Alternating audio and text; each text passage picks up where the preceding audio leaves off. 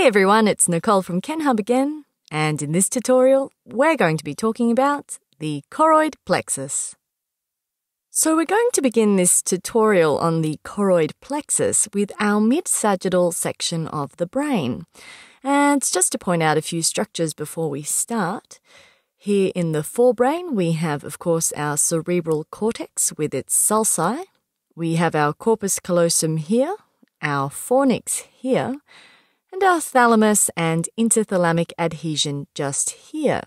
And those are all, of course, part of the forebrain and the midbrain, which surround the choroid plexus. So the choroid plexus is part of the ventricular system of the brain, which is the system responsible for the production and circulation of cerebrospinal fluid, or CSF. And the choroid plexus is a richly innervated invagination of pia mater into the four ventricles of the brain, and these are the paired lateral ventricles, the third ventricle, and the fourth ventricle, shown down here in the cerebellum. And as we return to our image of the choroid plexus, it's important to note that the choroid plexus consists of two components, the highly vascularized connective tissue of the pia mater and a covering, or plexus, of choroid epithelium. And this simple cuboidal epithelial covering is continuous with the ependyma, the glial cell membranous lining of the ventricles, and forms a blood cerebrospinal fluid barrier, which helps to control the brain's internal environment. And the primary function of the choroid plexus is synthesis of cerebrospinal fluid. And note that this image shows the choroid plexus of the third ventricle, which is highlighted here in green. And the choroid plexus of the fourth ventricle is in this area down here below. And in this image, we can see the choroid plexus of the lateral ventricle in green.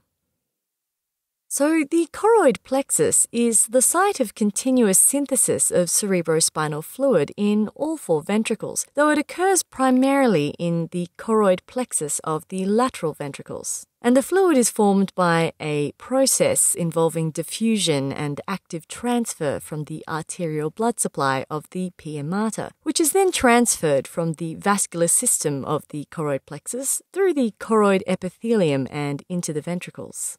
And we're going to have a little bit of a chat about this circulation and function of the cerebrospinal fluid over the next few slides. So once the cerebrospinal fluid is secreted into the lateral ventricle, the cerebral spinal fluid travels through the interventricular foramen, which just popped up on your screen in green for those of you who didn't see it, and through the interventricular foramen it travels into the third ventricle, and then through the cerebral aqueduct into the fourth ventricle. And it leaves the ventricular system and enters the subarachnoid space through the three apertures of the fourth ventricle, which we can see here. So two lateral apertures on both sides here and a single median aperture. And cerebrospinal fluid flows superiorly within the subarachnoid space and eventually passes into the dural venous sinuses for reabsorption into the venous system by the arachnoid villi.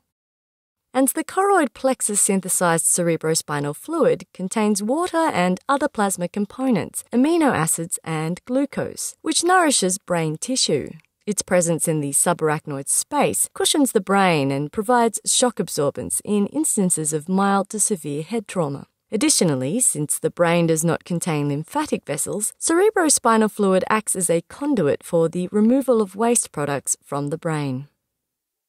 In addition to synthesizing cerebrospinal fluid, the choroid plexus forms a blood cerebrospinal fluid barrier, which helps to maintain homeostasis of the internal environment of the brain and the central nervous system in general, especially during development. The blood cerebrospinal fluid barrier, which is composed of the choroid epithelium of the choroid plexus, separates the blood flow around the brain from the cerebrospinal fluid. And this barrier is said to maintain ionic homeostasis because it controls the movement of small ions and other substances from the blood side of the barrier to the cerebrospinal fluid side.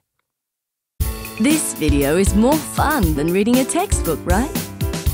If you want more videos, interactive quizzes, articles, and an atlas of human anatomy, click on the Take Me to Kenhub button. It's time to say goodbye to your old textbooks and hello to your new anatomy learning partner, Kenhub. See you there!